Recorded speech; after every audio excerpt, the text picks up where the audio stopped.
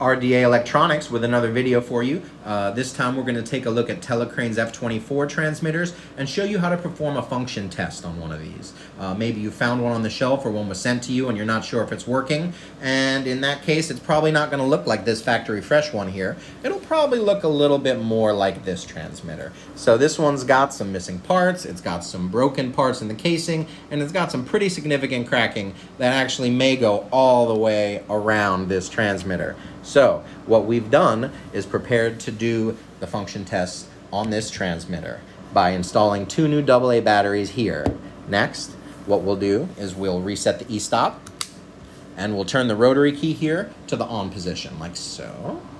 And then what we'll do is we'll hit the start button and then we'll watch the crane for function, because we're going to press and hold one of these function buttons, and in our case we're going to look for a slow blinking green LED here. What do you think? Let's see. All right, we're getting a slow green blinking LED. That means that this transmitter is in fact working properly still. If we press the e-stop and try it again, we'll get the red. Yeah, that indicates this transmitter is in fact working still.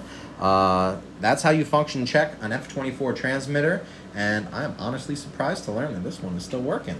Thank you all very much for watching, and have a nice day.